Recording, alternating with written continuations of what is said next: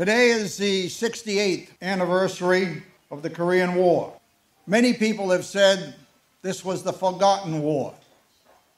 But by the attendance here this afternoon or this morning, we can see that you do remember. It is not forgotten and never should be. Now, the most important VIPs in the audience, and I'd like them to stand if they can, the Korean War veterans. Would you please stand if you can for a round of applause?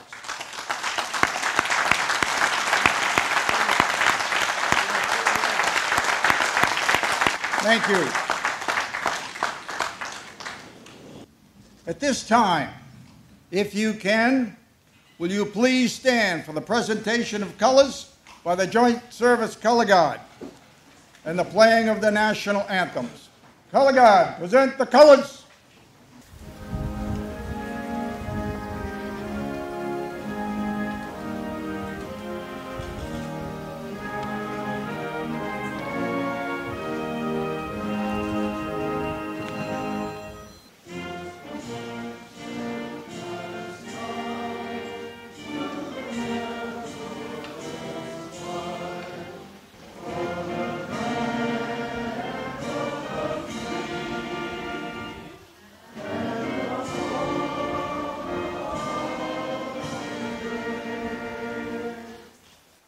At this time, I'd like to ask a distinguished speaker, the Mayor of the City and County of Honolulu, the Honorable Kurt Caldwell.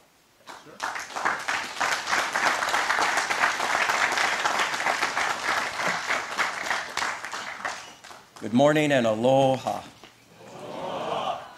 Every time I drive into this beautiful Punch Bowl Cemetery of the Pacific, I get chicken skin. I think about these hallowed grounds where men and women are buried who gave their last full measure of devotion for freedom and for democracy. It's a special, sacred place. As has been mentioned, it's 68 years ago now, on June 25th, we're at war once again. I mean, we were a place weary of war. World War II had just ended 5 years earlier. Total war between many countries. We weren't ready for another one, but Communist North Korea, supported by the People's Republic of China, decided to bring us back to war again. And it was a devastating war. When you think about what the South Koreans lived through, what they had to deal with, I mean, within hours, Seoul was at war. The story of almost near defeat and then coming back to almost total victory and almost going into China says much about the Koreans and the Americans who fought in this war so bravely. As has been mentioned, almost 34,000 Americans died, some of them buried here. 150,000 South Korean military dead. 400,000 civilians in South Korea died in this war. It was like World War II.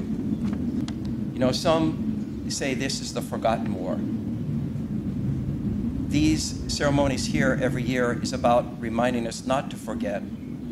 But I think most of us would agree that it is not a forgotten war. And in fact, this war continues to this day. You see it in the negotiations between our government and the government of North Korea and the meeting in Singapore. You see it in our former Admiral Harry Harris going to be the ambassador to South Korea and what he's doing to maybe bring a conclusion to this war. There may be an armistice, but we're not at peace. And I know that the veterans here who fought in this war want to see a united Korea, one that is at peace and one where there is freedom and democracy, just like you see in South Korea today. I mean, I'm amazed at how the South Korean government rebounded after this war. The peninsula totally destroyed, and yet you go there today, and I believe Seoul, if you want to see a 21st century city, go to Seoul. It is the future. An economy that's one of the largest in the world, an army that's one of the largest in the world, and a community and a people that thrive after this devastating war. So with that, I want to thank everyone. Thank you for the honor of speaking to you this morning. Mahalo. Love all of you. Thanks.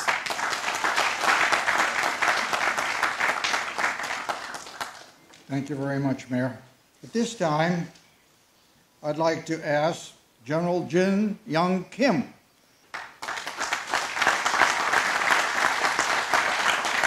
알로하.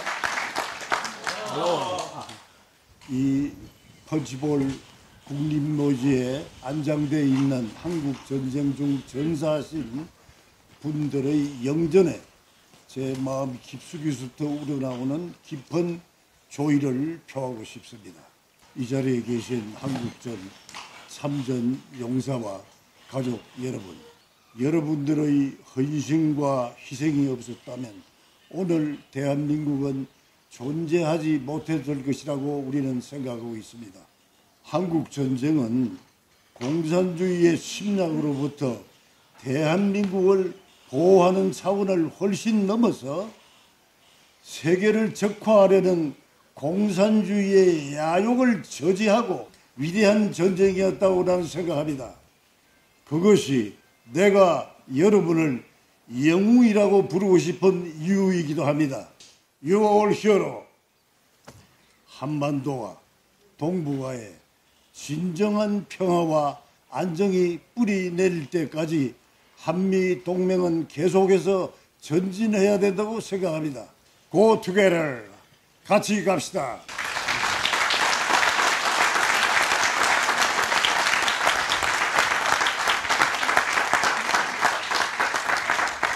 General Jin Young Kim, we thank you for those heartfelt, delivered remarks of appreciation for the war veterans, sir. At this time, I'd like to invite another gentleman to the podium to speak. He has worn the hat of the Attorney General for the state of Hawaii, and now the Lieutenant Governor, Doug Chin. Doug?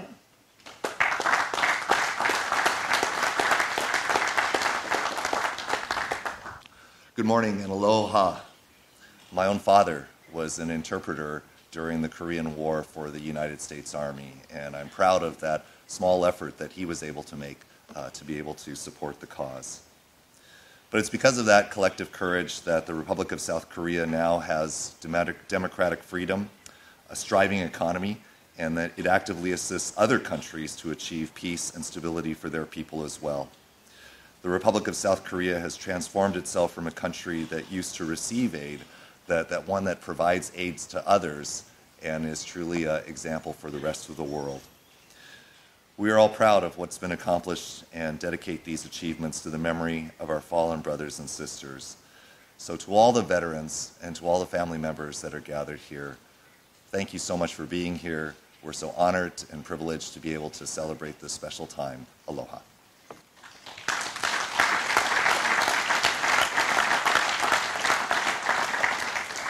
Thank you, Lieutenant Governor. I have the honor and the privilege to introduce to you today your keynote speaker, Lieutenant General David Berger, United States Marine Corps.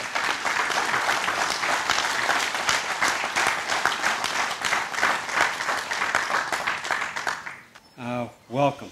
On behalf of the commander of U.S. Indo-Pacific Command, Admiral Phil Davidson, I thank you this morning for the honor of being able to speak with you for a few minutes. And I would tell you from my perspective, it's very humbling to do so. As you know, 68 years ago on today, June the 25th, 8 divisions of the North Korean People's Army, equipped with Soviet-made tanks, mobile artillery, and aircraft, crossed the 38th parallel and invaded the Republic of Korea. It was about 6.5 hours earlier than right now. It was a little after 4 o'clock in the morning. And if you think back where you were this morning at 4 o'clock in the morning, people were in bed, it was dark, and it was quiet. This was a complete surprise. The war that began that day raged on for the next 3 years, 1 month, and 2 days. And as some other folks here this morning have said, this war is sometimes referred to as the Forgotten War. But I believe that the war was not forgotten, nor were the sacrifices of those who fought, died, or endured it. Certainly the people of South Korea have not forgotten the war. Neither have those veterans of the war. The South Korean veterans, the veterans from the United Kingdom, Canada, Turkey, Australia, Belgium, the Philippines, New Zealand, Thailand, Ethiopia, and many more, all who fought under the flag of the United Nations. Neither had the American soldiers, sailors, airmen, and Marines who fought there, nor their families, especially the families of those who did not return. They have not forgotten. More than 5.5 million Americans served during the Korean War. And today, best estimates are there's a little more than 1 million left living. Pretty sure they have not forgotten. Included in those who have not forgotten are the distinguished people assembled here with us this morning. Mr. Jimmy Chin, which almost everybody, I'm guessing, sitting here knows, the president of the Aloha chapter of Korean War Veterans Association, a very proud member of the 1st Marine Division during the tough fighting in 52 and 53, fighting near Panmunjom. And I bring that up because in that area alone, right around Panmunjom, the U.S. suffered almost 1,000 casualties. But they dished out more than they received. Communist casualties were more than twice that. We're also very mindful of the 9,289 Korean War dead whose remains lay within these hallowed grounds, buried at the National Memorial Cemetery of the Pacific. They are not forgotten. And they are really the reason we're here for this ceremony this morning instead of somewhere else, to remember them. I can personally assure you that all of the United States Marine Corps has not forgotten the Korean War. We remember with honor the names of famous actions that still define the United States Marine Corps as a fighting force. Names like the Pusan Perimeter, the Chosin Few. And as mentioned earlier, it's not just Marines, we also remember others, like U.S. Army Lieutenant Colonel Don Carlos Faith, which I'm pretty sure many in here know the story of him. He was commander of Regimental Combat Team 31, otherwise known as Task Force Faith. Lieutenant Colonel Faith and his men fought to the death, protecting the right flank of the 1st Marine Division at the Chosin Reservoir, an action for which he was posthumously awarded the Medal of Honor. In my time serving as a U.S. Marine, I've been privileged to meet some of the men who fought so valiantly in Korea. And like others, I am completely in awe of them. Their stories of incredible hardships, phenomenal endurance, selfless sacrifice, they make them truly among our nation's greatest heroes. The shared sacrifice and hardships of those who fought, and in too many cases died, were not in vain. While the Korean War remains under an armistice today, many of whom would say it's a stalemate, I think we can make a strong case that in the broader context we won.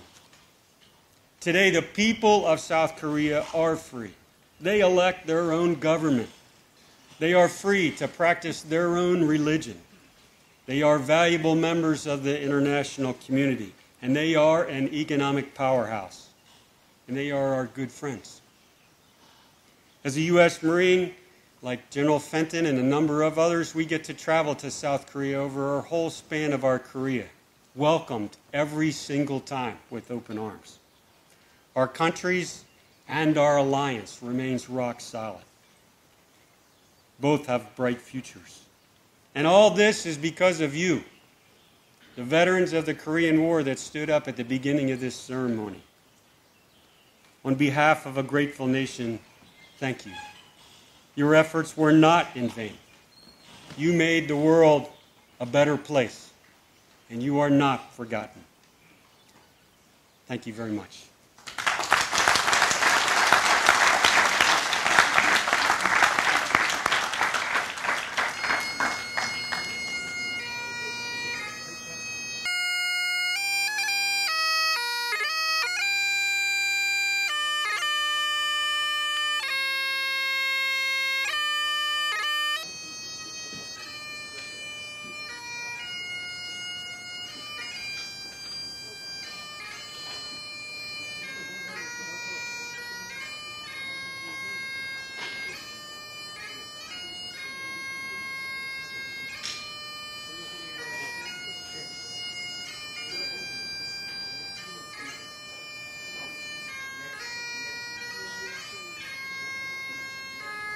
National Association.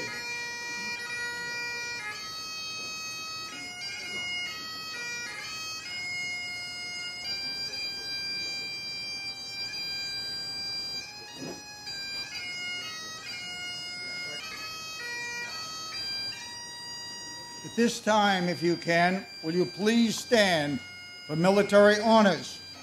3-gun volley, followed by taps. Taps will be paid by Tom Dolan, retired commander of the St. John Sheriff Department, who came all the way from Florida. Ladies and gentlemen, present the colors. Rifle salute. Ready. Aim. Fire. Ready. Aim. Fire. Aim. Fire. Freeze and arch.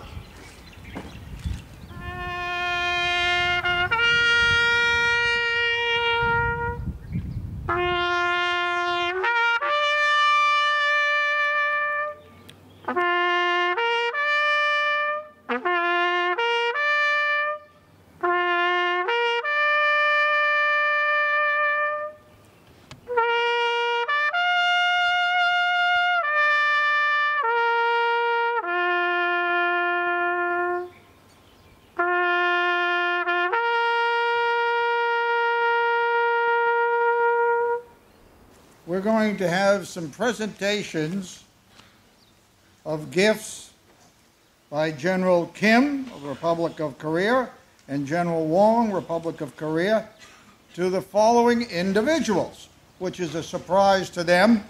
So please bear with us when we call forward Lieutenant General David Berger.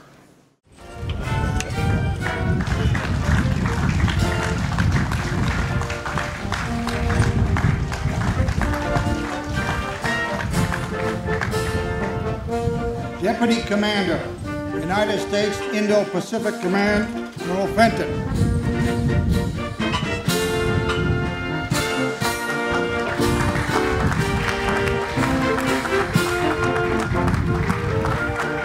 Lieutenant Governor Doug Chin.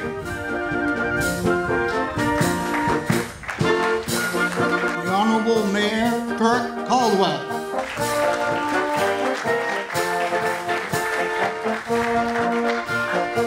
Miss Annie Chang.